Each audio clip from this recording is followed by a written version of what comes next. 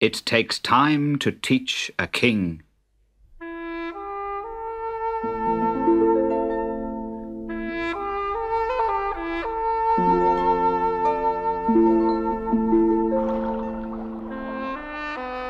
Thousands of years ago, Odysseus, king of the island of Ithaca, was sailing home in triumph from the Trojan wars.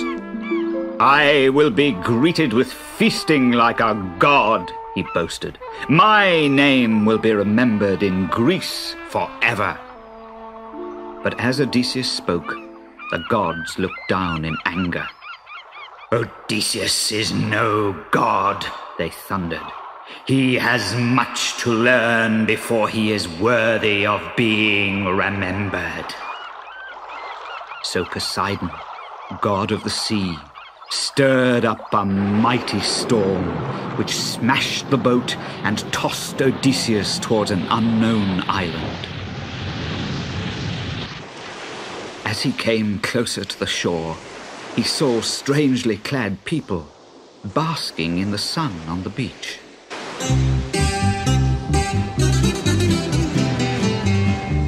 Astonished, mocking, laughing voices spun across the water towards him.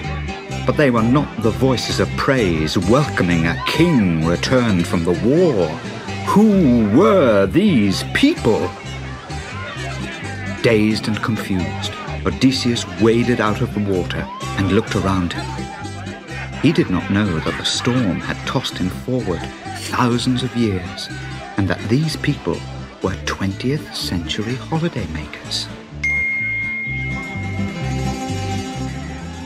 Summoning his most regal manner, he bellowed, "The war is over, and the Trojans are defeated!"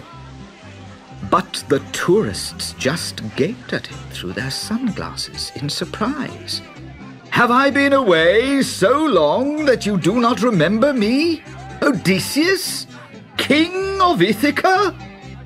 "King?" said Katerina, a peasant girl who was selling her fruit on the beach. "There is no king in Greece, and the Trojan Wars happened thousands of years ago." "Thousands of years ago? Are you mocking me, girl?" No, but you are tired." "Come," urged Katerina kindly. "Come to my village and rest." Odysseus and Katerina set off for the village. Odysseus was weary from the storm, but his heart grew lighter as he left the strange beach behind, for the countryside was just as he remembered it on Ithaca. As they entered Katerina's village, Odysseus was again greeted with laughter. People stared and chattered. "Who's that? What is he wearing?" Some saw that he was tired and offered him water and fruit as they would to any stranger. But nobody curtsied to him or kissed his ring. They did not know that he was Odysseus, king of Ithaca, hero of the Trojan Wars. At last, Odysseus realized that the gods had tricked him. They had pushed him out of his own time into the future to a time and place where he was more a clown than a king. But the kindly Katerina took Odysseus to her home, and after he had washed and rested, he sat down to a meal with her family.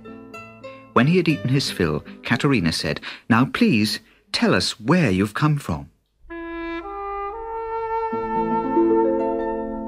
So Odysseus began to tell them of his adventures, and what a tale it was. A long, long time ago, villagers squeezed into the small kitchen, and others peered in through the window. The strangest places on earth, but none more strange than this very island. "But my name is unknown to you," said Odysseus sadly, as he finished his story. "And I thought I was a hero to be remembered for all time. I wonder what I must do to make sure the name Odysseus is never forgotten."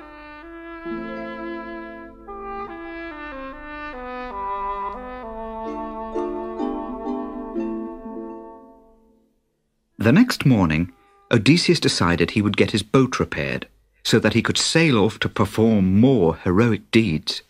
But the people of this strange land were far too busy in the fields to help the king of Ithaca. They expected the king to help them.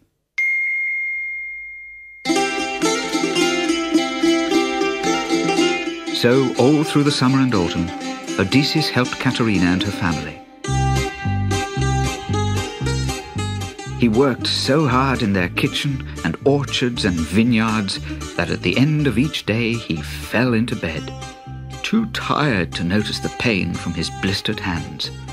Never before had he realized how much work was needed to load his table with luscious fruits and vegetables, and cheese and oil and wine.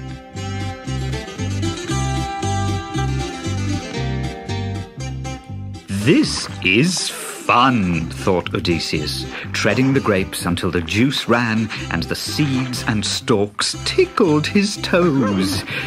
This was a very special wine. It was the wine for Katerina's wedding. As the camera flashed to record her own special day, Katerina looked at Odysseus and smiled. There was the king of Ithaca, caught forever in the photograph, as an ordinary man at a village wedding.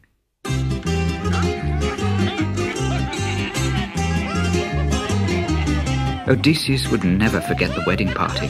Wine and music and friendship bubbled in his blood. What a time he had had with the islanders. He had learned to work, but above all, he had learned to respect the people. If he had been a hero in his way, so too were the islanders in theirs. Could this be a lesson from the gods?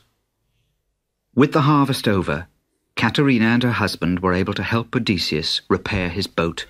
They painted and hammered all day long, and Katerina stitched the sails. Odysseus yearned to see Ithaca again, but he no longer wished to be treated like a god. Now he would rather be remembered as a king of wisdom than a king of pride.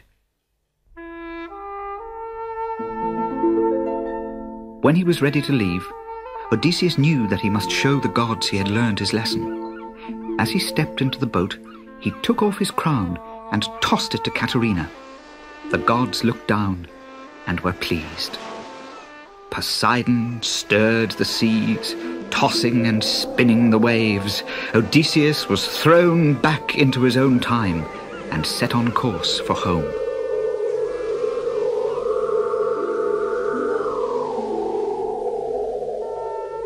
It had taken time to teach the king of Ithaca, but now he would truly be remembered forever.